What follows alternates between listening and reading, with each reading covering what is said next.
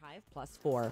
I'm Victoria Arsenault. This is Toronto's breaking news, traffic, and weather. In-depth radio, News Talk 1010. Your next update at 1:45.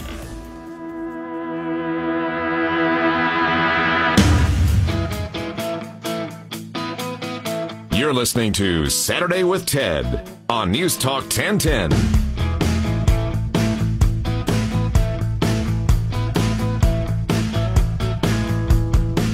When I'm away from you, it's all that I can do to sit and concentrate. I can hardly wait. And when I feel like this, you're everything I miss. I need you every day. I'm so far away. I got a ticket and I'm on my way. Don't care how long it takes. Won't stop till I'm next to you. You know I'm gonna find a way. I'll be home for you tonight. Coming back to you.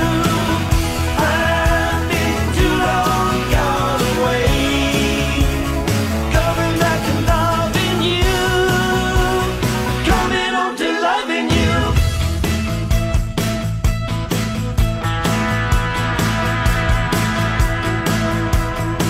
So nothing else will do till I'm next to you.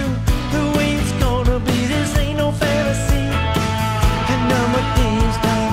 I wanna be the one that gets to hold you tight. I'll be home tonight. Got a ticket and I'm on my way. Don't care how long it takes. Won't stop till I'm next to you.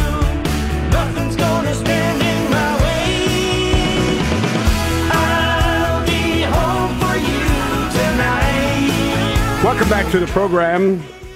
That's Dan Thompson with Bentwood Rocker. Good day, sir. How are you? Fine, Ted. How are you? I'm very well, thank you. I'm reading through the history of the band. Started back in 1977 as a studio project. That's true. Yeah, Wow. That's how it got going. We had all been in bands, since we were teenagers in high school, but it'd been, your typical, you learn a bunch of covers and you go play.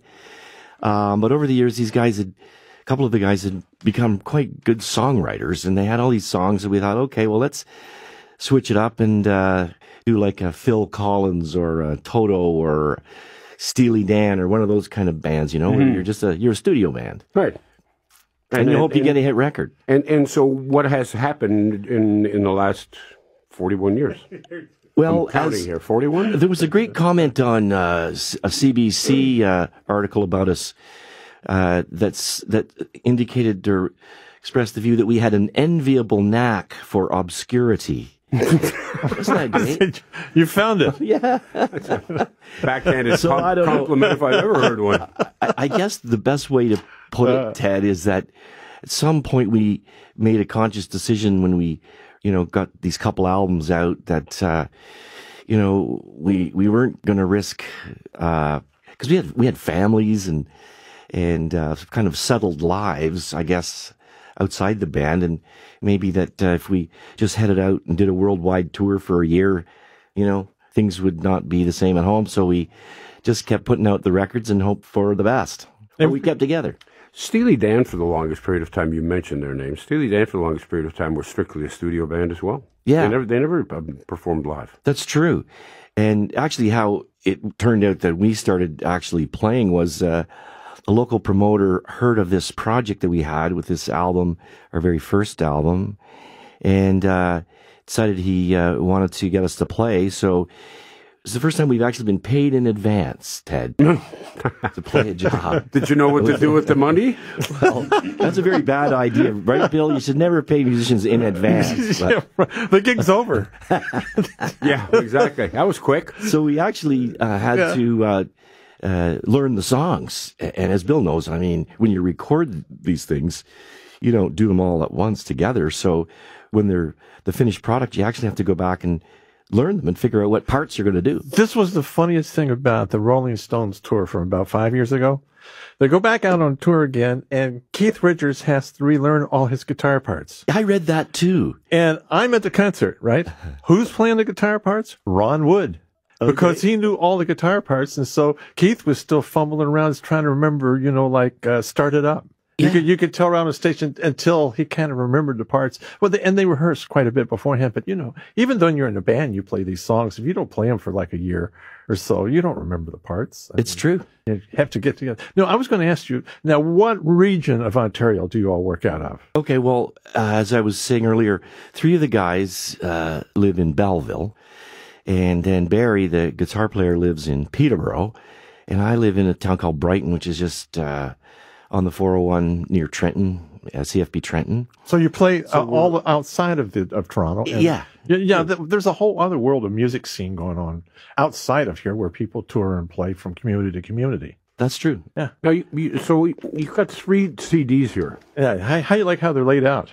They're laid out 1, 2, and 3. No, lay it down, and then you'll see how they tie together. Yeah, because it becomes one picture. Yeah, it does. That's Put right. one down there, and it includes Right. a second and a third musician, and the third one you lay down there, and it includes all 5. And the fourth one has the manager.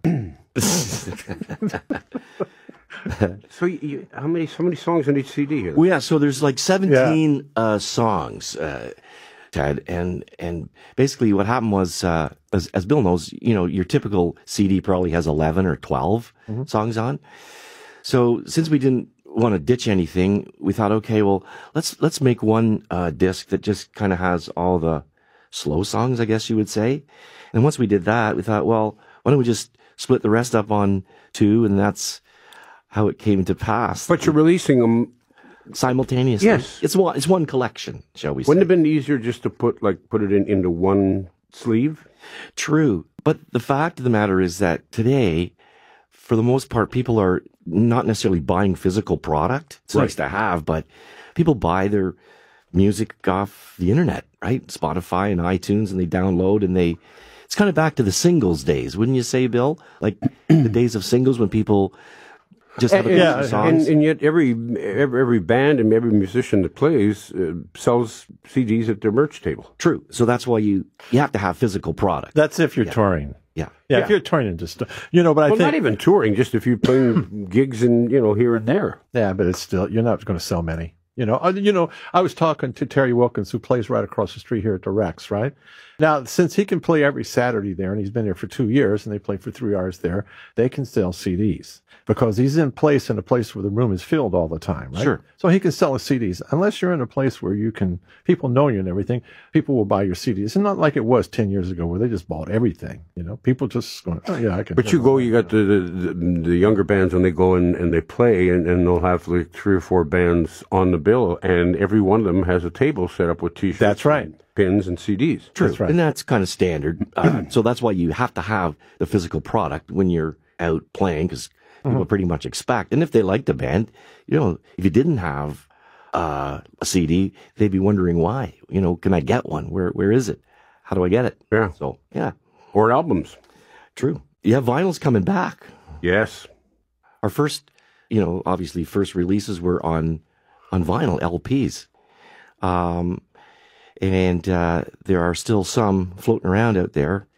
In fact, one of our roadies from the early days located an open box of our first album in his garage just recently. You could if you sold that, you wouldn't have to work next year.